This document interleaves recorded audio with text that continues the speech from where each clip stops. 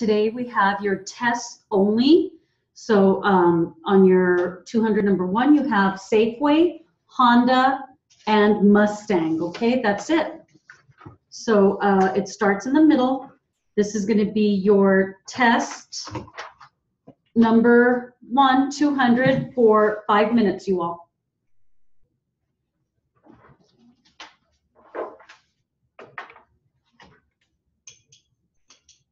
All right, we are going to go back on the record now, but I want you to wait until I finish my questions before you start to answer, okay? Okay. All right, go ahead and say what you were going to say, please. Well, when he stepped up to me, I was doing an inspection on my car, and the only time I saw that he had a dent on his car was the time he parked it in the parking lot.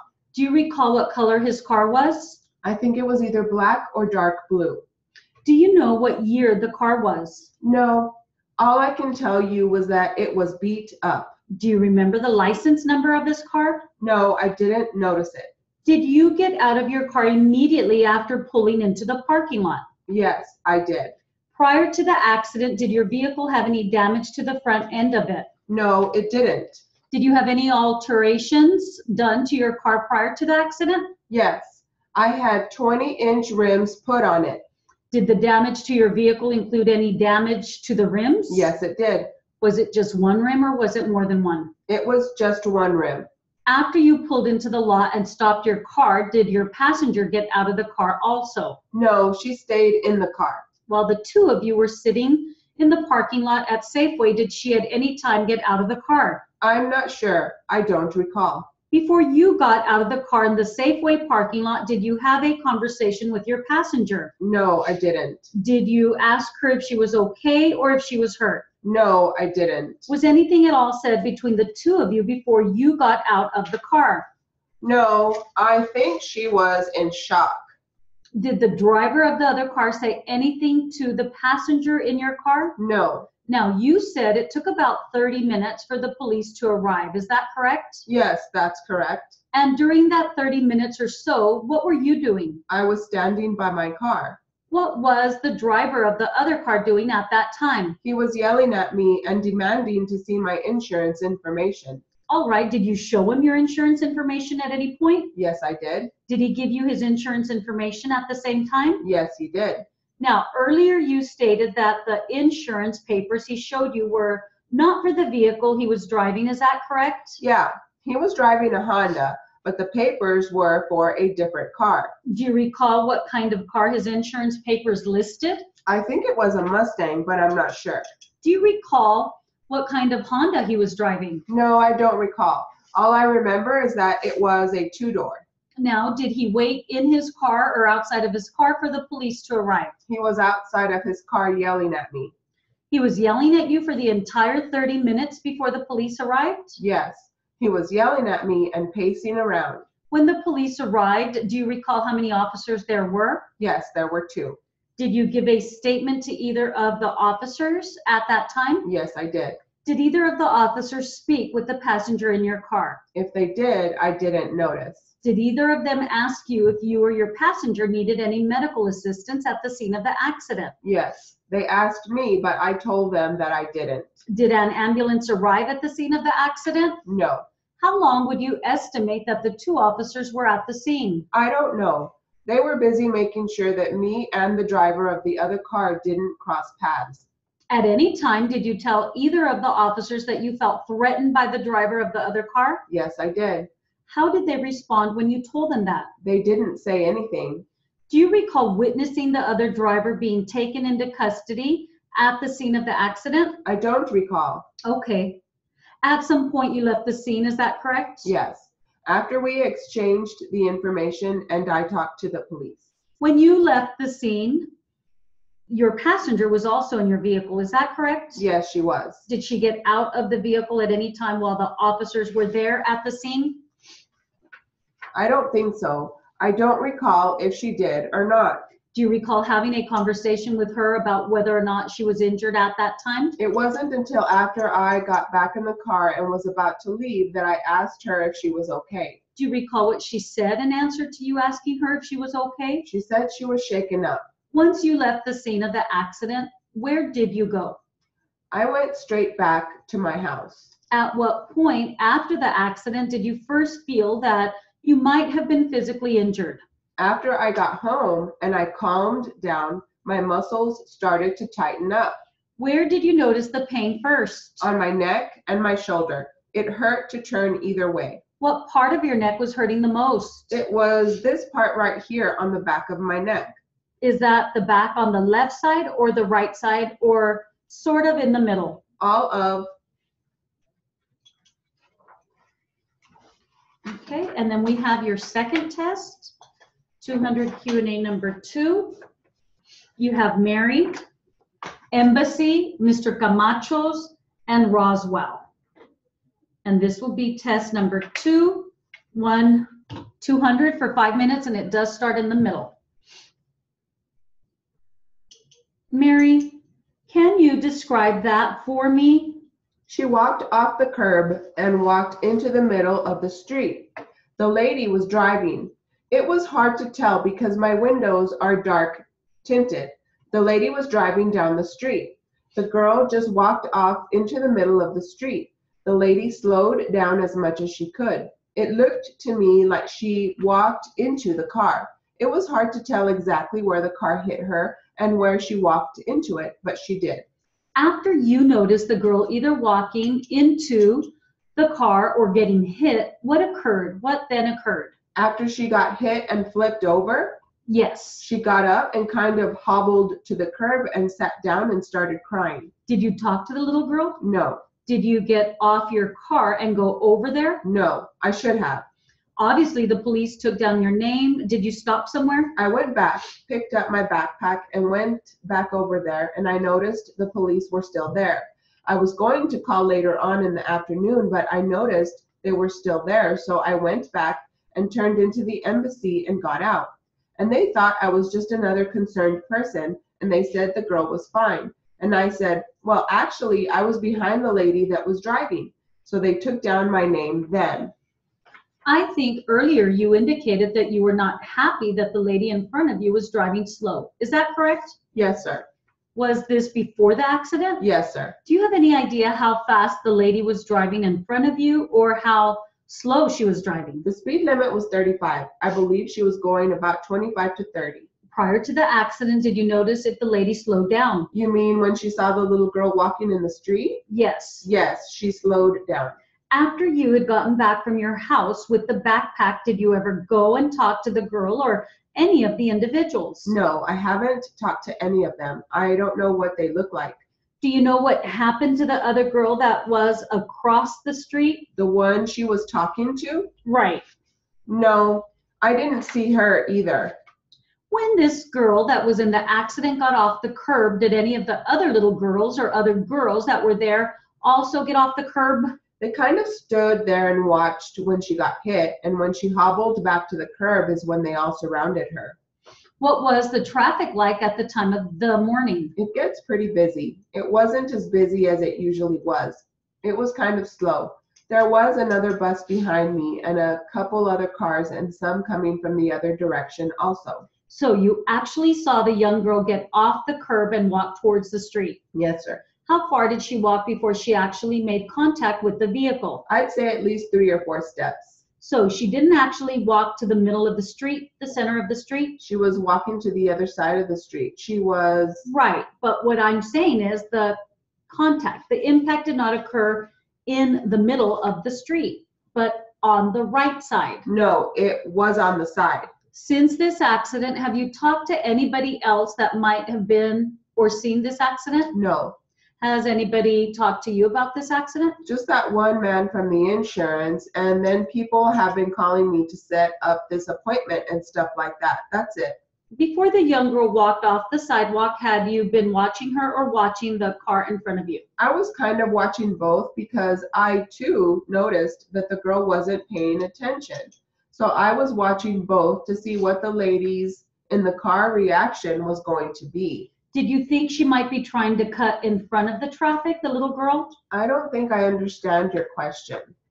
I'm asking about you. Were you concerned that the little girl might have come off the curb? Yeah, she looked like she was going to. Did you hang around the accident site long enough to notice that the bus driver got off the bus? No, I didn't know if he got off or not. He was directly behind me, but I don't know if he got off.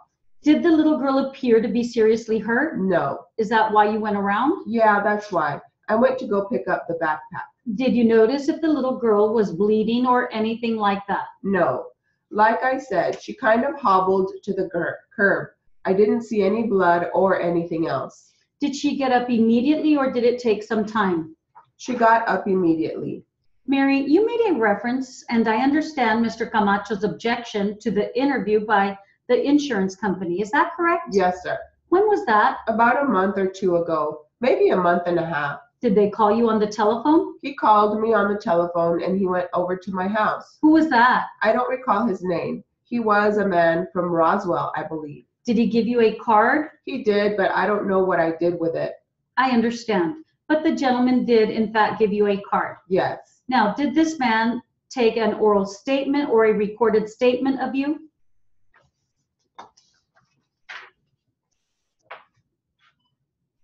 Okay, we'll get ready for your 180s. And so you have on your 180 number 1, Downey Street. You have Irving Feldman, Denver Place, Henry Rothstein, and Downey.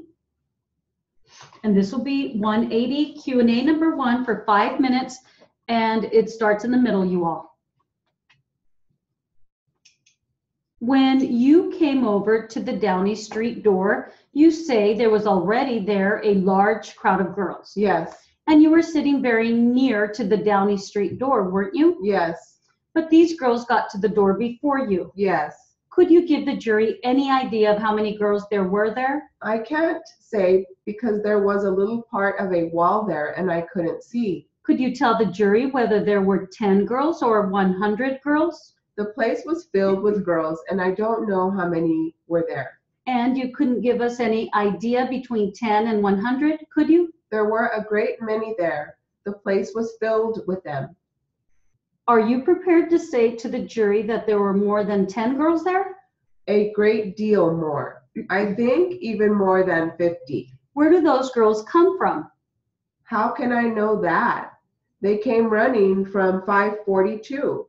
Well, you sat within 5 or 6 girls of that door yourself, did you not? I was sitting in the first line from the window and there were other lines. But you knew that there was trouble before there was any outcry, before you saw any flame, didn't you? I didn't know.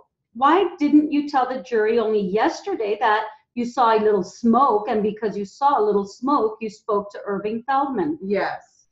What was the name of the young man that you spoke to? Irving Feldman. Now, is it true, is it not, that you did not hear of any trouble and did not know of any trouble until you saw a little smoke? Yes. When you saw the smoke, you already had your hat and coat?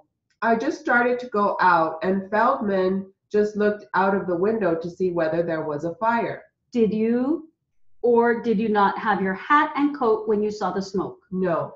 Where was your hat and coat at that time? In the small dressing room when I go away from the machine. That small dressing room is right near to the Downey Street door, is it not? Yes. And it is right near to the Downey Street elevator, isn't it? Yes. And when you saw the little smoke, you started right out for that dressing room, didn't you? Yes, sir. Did you get your hat and coat? Yes. At that time, you were right near the Downey Street elevators and the Downey Street door, weren't you? No, I couldn't get near it. Then instead of waiting at the door, you walked back to your machine, didn't you? No. You didn't go back to your machine at all? No. You are sure about that? Yes. Did you start to go to the Denver Place elevators then? Yes. You didn't go to the Denver Place elevators, did you? Yes, I did go. Are you sure about that? Yes. You are sure that from the Downey Street door, you went to the 540 Denver Place elevators? Yes. Was there a crowd at the Denver Place elevators? Yes, it was full there. Did you stand there? Yes. The elevator came up, didn't it? Not at that time. In about 2 minutes or 5 minutes, it came up. When it came up, you were crowded in with the rest, weren't you? Yes. When you were standing in front of the Denver Place elevators, were you in the middle of the crowd? Yes. There were people on either side of you, weren't there? Yes. Did you go anywhere else at that time? I went to the window and leaned out, but I saw there was no way of saving myself, and I went back. From the Denver Place elevators, you went to the window? Yes. Did you have to fight your way through the crowd to get to the window? Yes. And then when you came back from the window, did you have to fight your way through the crowd again? Yes. In the meantime, were the girls all crying and shouting and generally excited? Yes. Now, have you told us every place that you went to that afternoon after you saw that there was fire? Yes. Are you sure about that? Yes. In answer to the questions that I have put to you this morning and leaving out what you said yesterday afternoon, I asked you whether you have told the jury this morning every place that you went to after you saw the smoke on the day of the fire. Yes, I can swear to it. I would like you to take as much time as you think you need and go over in your mind that whole shop and every place that you went to that afternoon after you saw the smoke in the shop. And tell us again whether you are sure that you told us this morning every place that you went to after you saw smoke in that factory. Yes, I can swear by my life. Which way did Henry Rothstein leave that shop? From his machine. I mean, on the day of the fire. Yes, the day of the fire and the time of the fire. Did you see Henry Rothstein go to the Downey? Okay, and so we have on your 180 number 2, Durrell James Gaffey, Durrell James Gaffey, Heyman, Isaiah, Georgia, Belmont, and Christmas. It was from 2014. Oh, gosh. Yeah. And so we have, this will be your 180 number 2 Q&A, and it starts in the beginning, you all, for 5 minutes. What is the name of your brother? Durrell. How do you spell that? Durrell. Does he have a middle name? James. Does he have the same last name you do? Yes. He goes by Gaffey? Yes. Is your dad his dad too? No, ma'am. He has a different father than you do? Yes, ma'am. But you and he have the same mother. Yes, ma'am. So your older brother's full name is Durrell James Gaffey. Yes, ma'am. How old is Durrell? He just turned 25. When did you start training with him? Last year. I'm not sure of the month or the date. But it was sometime in 2015, is that correct? Yes. Does Durrell have a regular workout program for you? Yes, ma'am. What is the program like? He will usually make us do push-ups and jump some rope, dumbbells. We do laps, and when we don't do that stuff, we play basketball on the days we don't do those. Does your brother Payman have the same workout routine as you do? Yes, ma'am. Does Payman work out with you and Durrell? Yes, ma'am. Does your brother Isaiah work out with you too? Yes, ma'am. Does he do the same workout routine that you do? Yes, ma'am. When your brother Durrell comes over, do you all work out together at the same time? Yes, ma'am. Do you remember how often Durrell was coming over in 2015 when you first started working out with him? Maybe about 3 times a week. Did he always come to the house at the same time? No, ma'am. Do you remember a general time that he would come to the house to work out with you? He would come over between 6:30 or 7:30. In the morning or at night? In the morning. How long did you and your brothers normally work out with Durrell? About an hour and a half. When you worked out, did you keep any kind of record of it? I sort of did. Did you write about the workouts in your journal? Sometimes. Do you have a special name for the workout time with Durrell? I either call it basketball if we do basketball that day, or I call it workout or exercise. Do you think you kept track of it in your journal? Yes, ma'am, I think so. But if you were to write it down, it would say workout or exercise or basketball. Yes, ma'am. Does that mean that sometimes, even though you did a workout, you called it basketball? No. My brother would make us we would have a workout day where we did all the jump ropes and push-ups and stuff. And then like the next time he came over, We'd do shots and play a basketball game with him. You talked about doing laps. What do you mean by that? He would make us run up and down our hill, which is the driveway, and then he would make us run 5 times around the house. You ran around the inside of the house? The outside of the house. So 1 lap would be completely around the outside of the house. 5 laps on the outside of the house. When did you stop doing workouts with Darrell? I'm not really sure. Do you know why you stopped doing workouts with Darrell? Yes, ma'am. Can you tell me why that was? He went to Georgia. Do you know why Darrell went to Georgia? To see his friend. Where was Darrell living before he went to Georgia? He was here in Belmont. Do you know where in Belmont he was living? No, just in Belmont. That's all I know. Did you ever visit him at his home? No, ma'am. But we would drop him off there sometimes. Do you generally know where it was that he lived? No, ma'am. No, I don't. Do you remember when he went to Georgia? No, ma'am. I don't remember what day. Do you know if it would have been before Christmas of last year? It was after Christmas, ma'am. So wouldn't that mean that it was 2015? Yes, ma'am. So up until the time Darrell went to Georgia, you were working out with him at least 3 times a week. Yes. But you can't remember when you first started working out with him? No, ma'am. But you do remember that it was last year in 2015? Yes, ma'am. Do you remember if you were working out at all in 2014? Yes, ma'am. Does that mean you remember or you were working out in 2014? We were working out.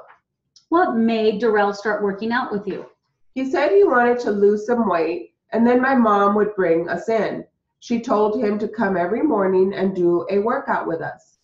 Why do you think your mom wanted Darrell to work out with you? It's just to keep our exercise up and keep healthy. Okay, now going back to the accident on February 24th of 2014. You said that after the accident, you pulled the car off to the side of the road. Is that correct? Yes, ma'am. And then you went to a house where your father did something. Is that correct? Yes, ma'am. And then, okay, you all, that concludes your test. They were very fair. Hopefully you all get one. Have a great day, you all. And remember, the speed building was prior to this.